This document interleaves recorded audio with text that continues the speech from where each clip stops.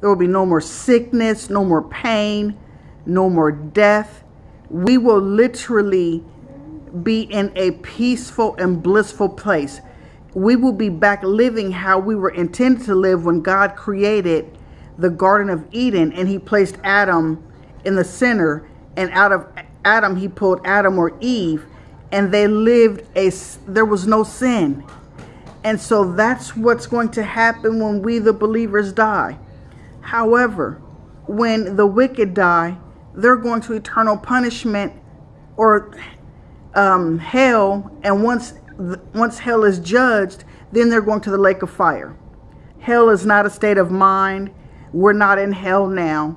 Hell is a place in which it will burn. Actually, it's not hell. It is the lake of fire, where it will burn perpetually, and there is no chance of getting out. And so we believe that because we live righteously here, and we believe in the bodily resurrection of the dead, that when it's all said and done, based upon our choice, either we're going to live forever with Jesus, or we're going to burn forever with whom it was created for, which is Satan and the fallen angels.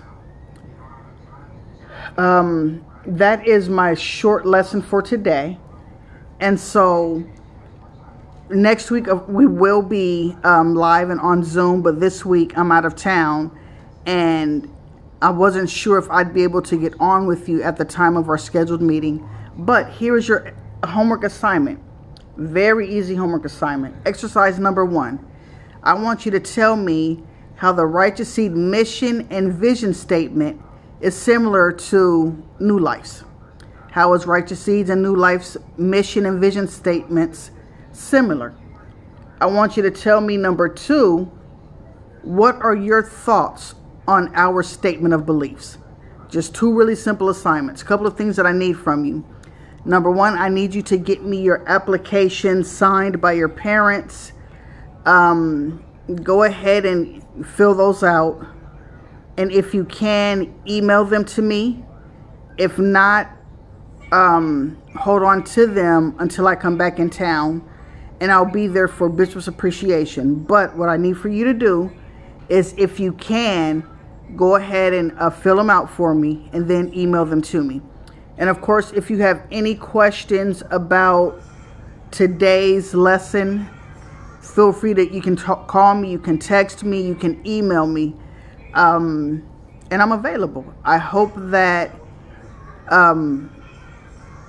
this helped you today. And again, this was more of a refresher. This stuff you've heard for years and years. But again, it is important to know about the organization that you serve, because that's just information you need to know. And also, so next week we'll talk about the clergy colors and all of that. We're also going to talk about leadership and who the pastor and founder is. Now, here's my disclaimer. If you cannot tell me who the pastor and founder and the first lady of the church is, I am going to fail you immediately. And even the first son. So yes, you should already know who the pastor and founder is. You already know who the first lady is, but we're going to talk more about them as well as leadership later on. Listen, I love you all. I pray that you have a prosperous and blessed night. Remember to go ahead, and I want you to email me the email assignment, the homework assignments. It's 2 things that you're answering. You're telling me how the Righteous Seed mission and vision statement is similar to the church's mission and vision statement. And I also want to hear your thoughts on our statement of beliefs. I will be talking with you soon. Love you. Bye-bye.